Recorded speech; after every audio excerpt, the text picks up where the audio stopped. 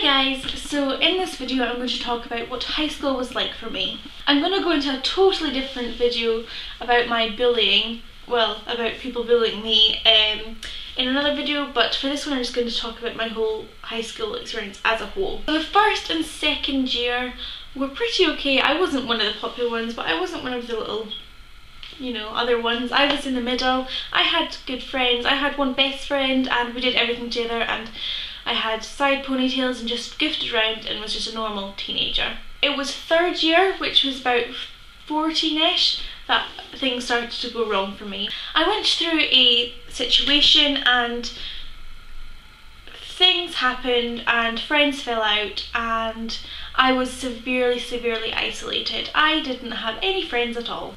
None. That was bad.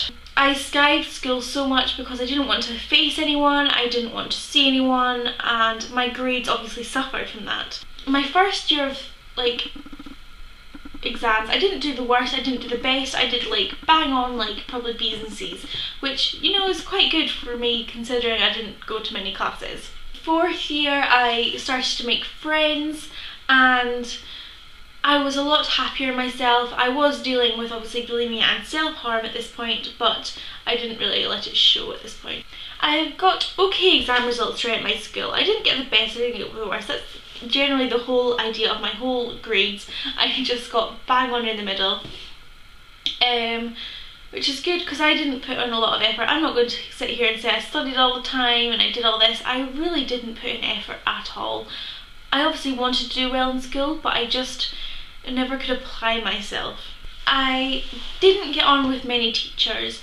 Near the end of the school I had a problem with a few, and I actually ended up thinking I got kind of bullied by a few. Obviously not properly bullied because that would be wrong, but there was a teacher who was not teaching us properly. I went and complained, and then the teachers that I complained to ended up all ganging up on me and having a go at me, even though it wasn't just me who was dealing with this. So it was kind of a bad situation. Obviously, as I've said before, I used to skive so much in third and fourth year because I just couldn't cope with going to classes, and to be honest, I skived once and then after that I was like, oh my god, I can't go back. And everything, if I was like too scared to deal with something, I just choose to skive instead of dealing with it. I've always been very quiet.